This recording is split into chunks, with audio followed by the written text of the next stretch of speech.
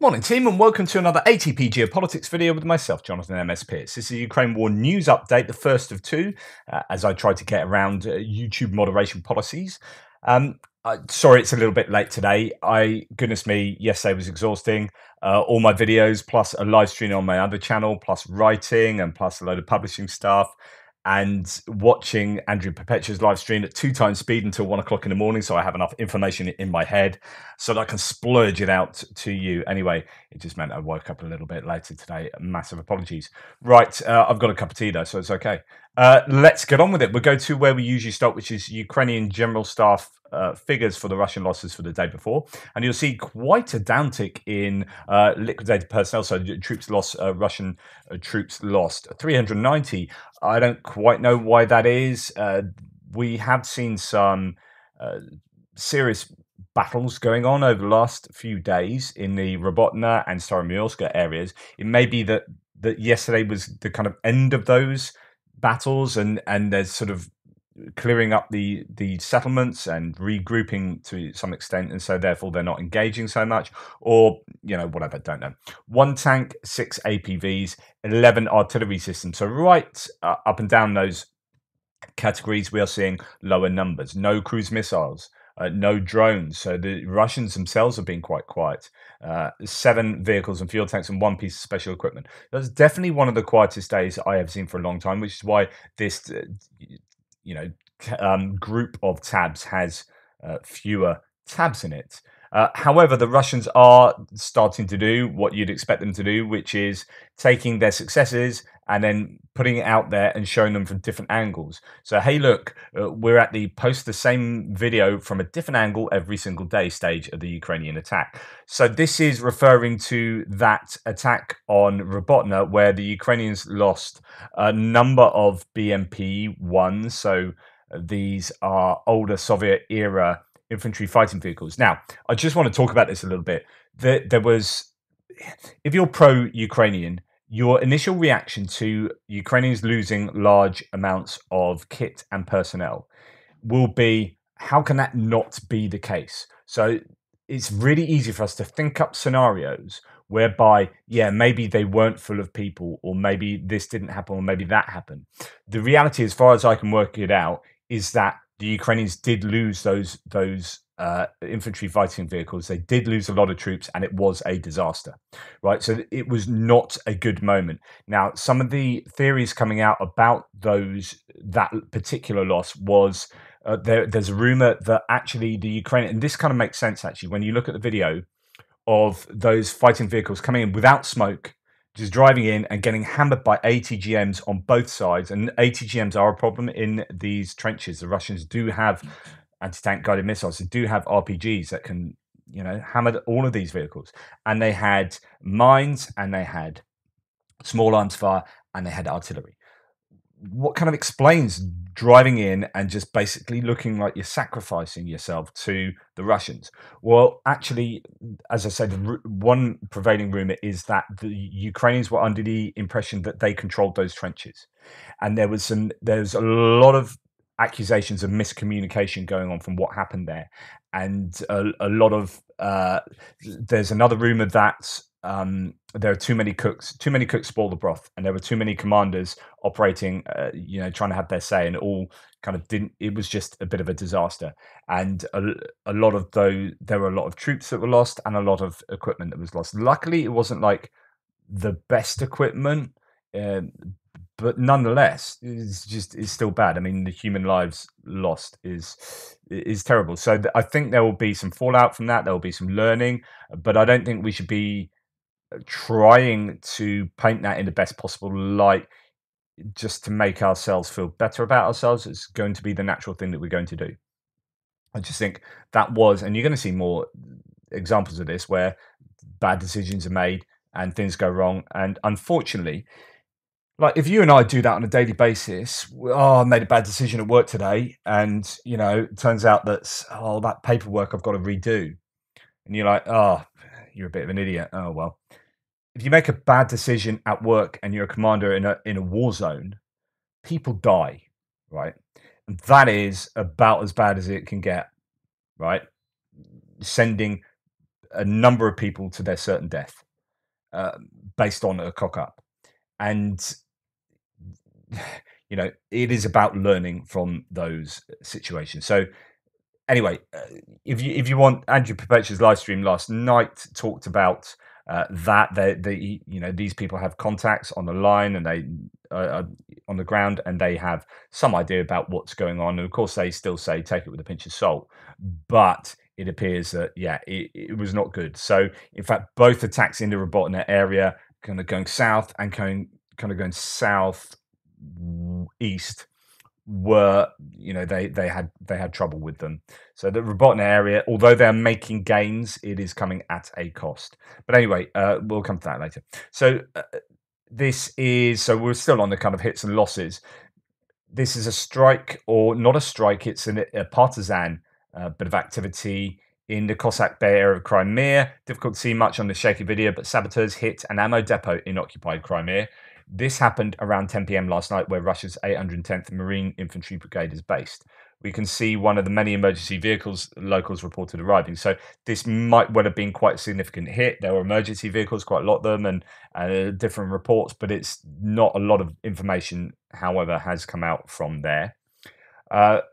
It's interesting that partisans are doing things in certain places on Crimea, and I think that's because there are still possibly areas that are out of range of Storm Shadow missiles, right on the southern edges of Crimea. And I have been wondering about Storm Shadows. So about a week ago, wasn't it? Russia absolutely loaded one area, probably less than a week now, actually, to be honest, in Ukraine. That is the site of the Su-24M bombers that carry the Storm Shadow missiles, and they hit it with Kinzhal, and they hit it with loads of different types of cruise missiles. And there were claims that Ukraine intercepted something like 84.4% of the cruise missiles that were thrown at them in that event, but obviously a number got through, and a number of Kinzhal got through, and a number of the Iskander-K got through. And I think they were flooding that airport, and I've not really seen many Storm Shadow hits since then. And I have been wondering whether actually the Russians did have some success against the Ukrainians at that airfield in halting the flow of Storm Shadow missiles as they are being used to strike targets in occupied Ukraine. We'll come on to that in a second. Hits and losses still, though. Russia, an employee blew up the Kuibyshev oil refinery in Samara today. So I didn't report it yesterday because there was no footage. And I was just like, yeah, I hear that an oil refinery has been hit in Samara. Preliminary, the improvised explosive device was planted by this person, who arrived with a bag, but was the last person to leave the area without it. Sergei was reportedly born in Ukraine. Not too much detail on that, but an oil refinery in Russia may well be a little worse for wear as a result of sabotage. Here, I'm going to show you this because this is a Grad, a BM-21 Grad. So this is a multiple launch rocket system. And this is a result of being hit by cluster munitions. So just have a look at this. You'll see on the bonnet, there's a big hole. And holes all around. So cluster munitions are useful tools to use against Russian equipment, not just troops. And obviously bits of shrapnel will fly everywhere. Even the ones that miss will hit the ground and throw up stones and bits of rock and stuff, and that will shred the vehicle in many ways. So cluster munitions, this is why they are useful for striking not just troops but equipment. There is a greater chance of being able to disable a piece of equipment with cluster munition than a single explosion. If you miss, particularly if it's not a precision guided munition and you're having to walk the munition in, you could take 10 shells to try and hit something like this, whereas a cluster munition hitting nearby will have greater success. So that is that. We're going to move on to distance strikes now and whatnot. Here we have explosions yesterday in Taganrog in Rostov Oblast. So just to let you know where Taganrog is, here we have Ukraine. Here we have the Sea of Azov, and you've got Taganrog here near Rostov on Don. So this is where the Wagnerites and their mutiny. This is where they aimed for first because Gerasimov was supposedly there and they were aiming to capture him. Anyway, Taganrog is in between the Ukrainian border, in between Mariupol, really, and Rostov. So, what has happened? Well, there was an explosion in Taganrog, smoke went up, etc., etc. Usual kind of thing. Yes, I am quite a bit of footage of that from a distance. And then the Russian MOD came out and said they blamed Kiev for the explosion in Taganrog, claiming the Ukrainians fired a converted S-200 surface-to-air missile. According to Moscow, the missile was intercepted by Russian defenses, and the wreckage fell to the city of Taganrog. So that's what the Russians say. And, you know, sometimes, well, it could be that the Russians are correct here and that they're not trying to give misinformation or disinformation. Well, it turns out they are giving disinformation because footage came out of the actual strike here, and it's not the wreckage of a missile hitting the ground. It's not intercepted unless you want to say it's been intercepted by the ground. Here we clearly see the missile coming down and hitting. Well, the question is, what did it hit? What was it? What was the target here? Because I don't know whether that's a direct hit. Is that the building they wanted to hit? Is it behind there? Is it around, or is it 500 meters away? You know, you again, this is a civilian area. This is a city. So, you know, is that the right weapon? In the same way that we'd say that with the Russians, is that the right weapon to be using? What's its circle error probable, or did that actually hit its target? Whatever the case is, the Russians are lying about it, which is not unusual. At least 5 people have been injured. This is yesterday, 10:20 local time, in a Russian strike on the city of Dnipro that damaged a high-rise apartment and the SBU headquarters. SBU being the security service of Ukraine. So they did actually hit the headquarters of the SBU there. Whether the SBU would actually be working in those buildings, like, it's a pretty obvious target. You'd be like, this is our office block and we're the security service. I wonder where you're going to be aiming. So I don't know. But nonetheless, there were strikes in Dnipro and Zaporizhia. But it seems like predominantly the strikes have taken out residential areas in Dnipro, as we can see from a lot of footage that has come out. I'll turn the sound off of that. You don't need to hear the hoses and whatnot. But that is the building that's taken quite a hit there. Indeed, there's more footage coming out today of that building.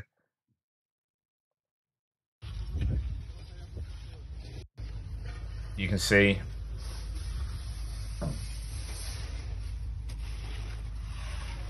yet again, sort of, it appears residential buildings are a main source of targets for the Russians. Russian channels report another attack on the Chonhar Bridge early this morning. So this is going back to the Storm Shadows. So that will likely be Storm Shadows, but not definitely. As you've seen, there's probably an S-200. I think that looked like an S-200 missile being used there. But this gives me hope that, you know, Storm Shadows haven't been taken out in that attack on the airfield. But nonetheless, Russian channels report another attack on the Chonhar Bridge early this morning, which connects Crimea with the Kherson region. I said yesterday that watch out for the bridge at Henichesk, since, you know, that should, I imagine it will be hit at some point, given that the Russians have closed off the Arabat Spit and are, so we go and have a look on this map. So the Arabat Spit is that spit coming down there. They've closed that off to the public. So I think they're going to be using that as some kind of logistics route coming from this area of Crimea, going up there and then feeding to Crimea. So the bridge there at Henichesk, you can imagine, or the several bridges there, are going to be hit. That's I'm certain about that. And then Chonhar Bridge, which I reported to you previously, that was hit. And indeed the railway bridge, I think, here was hit as well. So yeah, that's been hit overnight, and that will cause further headaches for the Russians for sure. Okay, what else do we have here? Russian is running down its missile stockpiles. The most recent arrivals were built in the second quarter of 2023. In other words, they've just been built. But the high rate of use shows the Russians have stepped up production. They appear to be prioritizing the air-launched KH-101. Now, I have Russian trolls going, oh, they're firing missiles. They're not running out. You don't know what you're talking about. You've been saying they've been running out for like 6 months. Right. Okay. Understand what I mean by running out. It doesn't mean they have zero and they will never have any ever again. That's not running out. That's run out and no ability to make new ones. I've never said that. So stop being an idiot.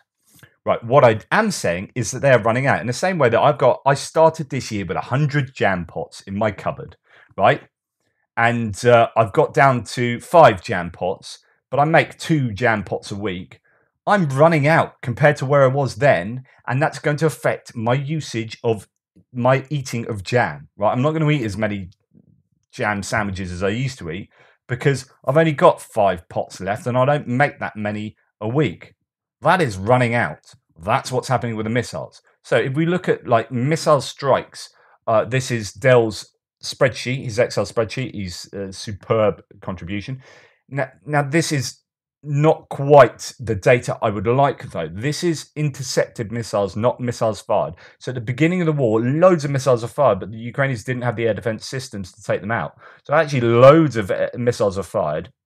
This is the interception rate. But what you can tell from this is there are big gaps between firing. They're not firing them all the time. And you can also see that when they were firing like 120 missiles at this point in the war, that didn't happen again. They're not doing that. Why are they not firing that many missiles?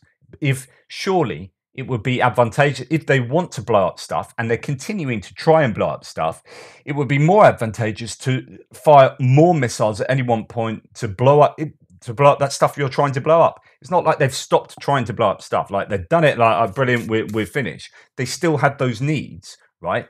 So why are they firing fewer and fewer? Like those needs haven't got less and less. They're not like, oh, I suppose we better fire some missiles. You don't really need to. They still want to do that. So the only explanation that makes sense of their change in patterns of firing and they're firing fewer missiles and the different types of missiles they're firing is that they are running out. That's what they have fewer than they used to a degree that affects their usage of that, right? If I'm running low on fuel in my car, I will use my car less until I get to a petrol station, until I can, arrange to drive to a petrol station. It's just it affects my behavior. Their missile behavior has been affected because they're running low, right? That's what running out means. But they still produce them on a monthly basis, and indeed they've upped their production possibly. But that means they are using them at the rate they are producing them, because their stockpiles have run low, and they have to have strategic stockpiles in case they're involved in a war with NATO or war with anyone else. If they're suddenly involved in a war with someone else, they don't have the missiles to execute any meaningful offense, let alone defense, right? These stocks, supposedly, as according to the Ukrainians, 71 of 950 X101 555s or KH101, KH555s, 95 Iskander-Ms of 800. What they do have a lot of are Kinzhals and Onyx, which are anti-ship missiles, not very accurate for firing at ground targets, but they very hard to shoot down. Kinzhal hypersonic, very hard to shoot down. You need Patriot systems. So you're starting to see them use these more. Why are you starting to see them use those more? Why didn't they use them at the beginning of the war? So they didn't need to use them because they weren't the right type of missile. So why are they using now, particularly the Onyx? Because they don't have a choice because they're running out the other missiles. Okay, now I understand. So they are running out, but they're still going to be using them. It's not like, oh my goodness, turns out there's nothing in the cupboard. They've got stuff in the cupboard, but they need to keep stuff behind, and they're not producing it at rates that can sustain the kind of attacks that we saw at the peak of their missile usage. It's obvious. Don't be willfully ignorant or disingenuous. Like, if you're going to comment on my threads, don't be an idiot. Russian trolls. Right, moving on to other bits and pieces. Sorry, it's getting ranty. Ukraine has used North Korean artillery shells. I wonder why. Oh, it's because they're running out of shells. Same problem. different category. Ukraine. So that's not Ukraine. That's Russia, by the way, running out of shells. Uh, Now, Ukraine has used North Korean artillery shells that they've captured. Likely, these are captured Russian shells from the Bakhmut area. Judging by the markings, they're manufactured in the 80s and 90s. We see Shoigu over in North Korea in the last couple of days. Why? Why is he suddenly going to North Korea? Because they need a load of ammunition. Ah, right. Okay. Ukrainian soldiers said these shells are of bad quality. And actually, there is talk. I saw another tweet. I want to look into the provenance of it, but talking about what they're wanting off North Korea. So it seems that they really do actually need stuff off North Korea, and obviously that's why he went and visited North Korea. And the sorts of things they want appear to be everything. Right, because I love to. I can't go a week without talking about Elon Musk. So I know loads of you love him. I know loads of people on the right love him. I get involved in looking at Twitter feeds of people who have him as an idol. I'm like, oh my goodness, I need to stay away from that. It's not good for my health. Why I'm mentioning him, it's interesting that some of my sources are clearly not lefty liberals like me. People like Defmon, people like Trent Telenko, who loves to have a pop at the Biden administration. They all hate what Elon Musk is doing to Twitter, or X. But it's just quite funny. There's a few things like wants to change the name to X, and it's been banned in Indonesia, which is one of his biggest. Indonesia is one of his biggest Twitter marketplaces, ironically, and it's because of the name X. And also, you can't have an Apple app with only one letter in the name, so you just can't have it. So you can't have the name X in. You can change the icon, but on Apple devices, it has to be called Twitter still. So I just think that's quite funny. Anyway, why am I mentioning Elon Musk? Because he's got together with Vivek Ramaswamy, who is running for US president, but is basically a Russian appeaser, and a chat also with David Sachs, who is a Russian appeaser. And they've got together and had a live chat, right, or a chat about this, and put it out on Twitter. Now, it's really important when you're talking about what people like this think, because they have huge influence online, right? Especially Elon Musk. He's just massive. He owns Twitter, or he owns X. He has massive reach. So when he gets together and has a big talk about what we should do with Ukraine, and starts off by saying, look, we're not appeasers, and then promptly gives an account of how Ukraine should give up everything and appease Russia, then they are appeasers, and those three people have a reach that's massive and are telling all those people these things. And those people go away and then they speak to their relatives and friends around a water cooler or at home or at the dinner table, and so on and so forth. And this spreads, and it's just not good enough. So what? Oh my gosh, the analogy of arming the Mujahideen in Afghanistan while discussing the US military aid for Ukraine was awful. Now they're discussing Elon's so-called peace proposal on Ukraine. Zero expertise on the topic, but a lot of horrible ideas. They were so damn accurate and compelling right up until they started talking about Ukraine. David Sachs is just plain pro-Russian, and the other two have been seriously deluded by him. They advocate for a peace deal that consists of giving Russia everything they want and ignoring everything Ukraine wants.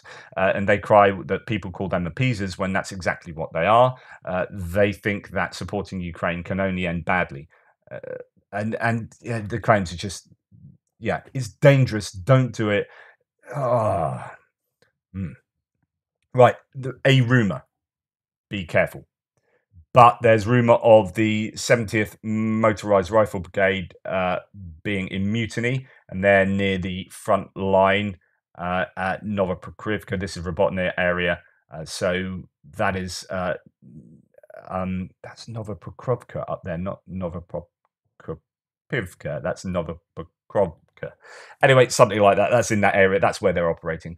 Might not be true, but worth bearing in mind. Now, there's been a kind of change in the way that the Ukrainians have been doing their attacks, I guess. This is from The Times, but Shashank Joshi from The Economist is quoting it. It's hard graft by only the most motivated soldiers. Expensive Western supplied armor would be too vulnerable in the narrow streets. So when you go into these sort of little urban areas, or not even settlements, then actually you don't want to be waltzing in there with your newly supplied Leopard 2 tanks. Expensive Western supplied armor would be too vulnerable in narrow streets, so after smashing it with artillery, the capture of each village has become a bruising firefight, infantry on infantry. They let us approach as close as 20 meters before shooting. Ole says they got smarter and we knocked them out in Neskuchina. So Neskuchina is just south of Velika Novosilka, Vremivka area, before you get down the Makarivka and then down to Staromiyorsky, where they are at the moment. But they were saying that when they're at the beginning of the counteroffensive and they knocked the Russians out in Neskuchina really quickly, the simple head-on approach does not fly anymore. So they got smarter after that. And then it's interesting. It refers to a chaplain turned suicide drone pilot who said that his profession had been a game changer in a battle. So yeah, these loitering munitions are really important, obviously. The Ukrainian Defense Forces have taken measures to protect the port infrastructure, but the military does not rule out new attacks by Russia, says Natalia Humenyuk from the Southern Operational Command.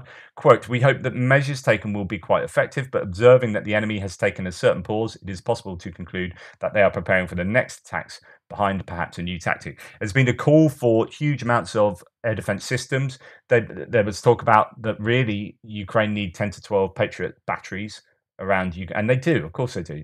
Russia are going to be sending, because whenever there's a gap, Russia will exploit that and gap in air defenses like Odessa and send their Kinzhals and Onyx that can only be taken out by your very best systems. So then you get your very best systems in place there, and then they go and move somewhere else, and it's just moving around finding the gaps and hitting them with missiles. So they need to plug those gaps. The Ukrainians, they need air defense systems that cover the entirety of Ukraine, and that sounds like, oh, we want the best and we want lots of it, but of course they do. They're defending their nation, and imagine living in a place that's getting hit by Kinzhal missiles. Yeah, you would want everything, and you want it now. So that's where they're at. They are getting air defense systems, but these things take time, and in the time it takes, Russia are able to hit with the missiles that they are using. Anyway, that's the first part of my news piece done today. Check out part 2 that's going to follow shortly. Speak soon.